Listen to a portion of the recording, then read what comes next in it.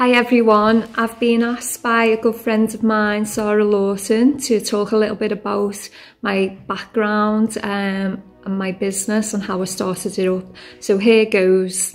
I'm Nicola Forshaw. My company is called Mindfit.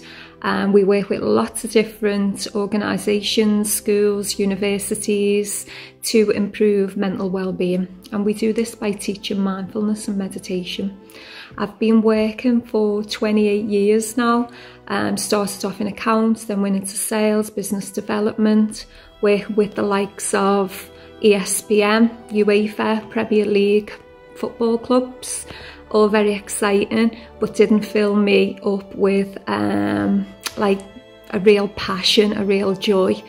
So in 2010, I had a career change. I realised I'd been asking myself the wrong question all along. I'd been asking myself, how can I make money? Instead of asking myself, what is my passion? What makes me happy? How can I make a difference? So I've been studying. I've always been fascinated in the mind, and I've been studying like the mind for years. Was into meditation, and I thought my new job needs to involve two things. Number one, I need to be passionate about it. I need to love it. And number two, it needs to help others.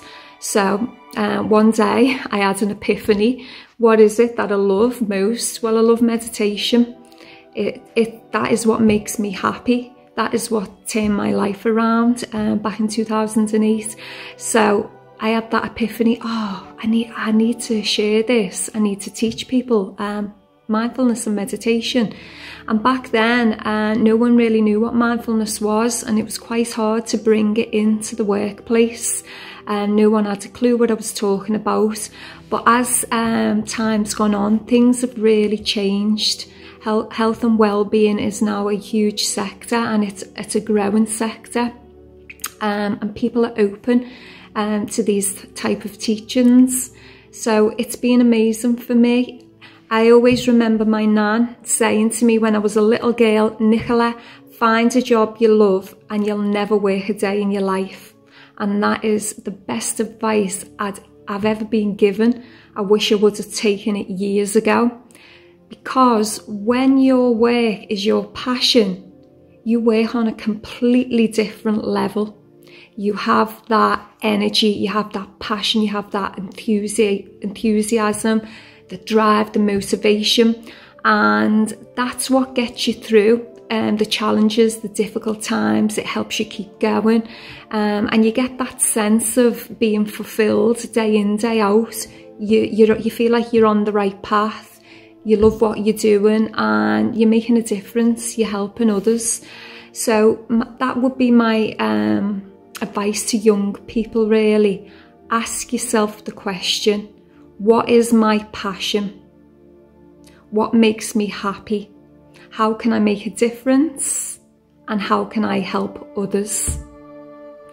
Yeah, so I know it's difficult at the moment in terms of jobs and opportunities, but 2021, the new year, will bring change. It'll bring new opportunities. So use this time wisely to increase your knowledge, to learn more about your sector, plan your career. What does it look like? What's your ideal job? But also you have to really dig deep and practice self-mastery. How can I improve myself? How can I be better? Know your flaws as well, and your negative traits, and see if you can work on them a little. And that'll really set you up for when opportunities come your way, maybe next year. You'll be ready for them. And even if you can't find opportunities and you are struggling to find a career or a pathway or a job, don't be disheartened. Have confidence to create your own opportunities. Start your own business, and you'll be amazed how it brings this new lease of life for you. And you'll develop, and you'll you'll collaborate with others, and if it's your true passion, it will just work and you'll be fine. So my advice would be to be brave, to put yourself out there, to trust in your own unique talents and abilities, and to stay in the game. I wish you well and hope to see you soon. Thank you so much. Take care. Bye.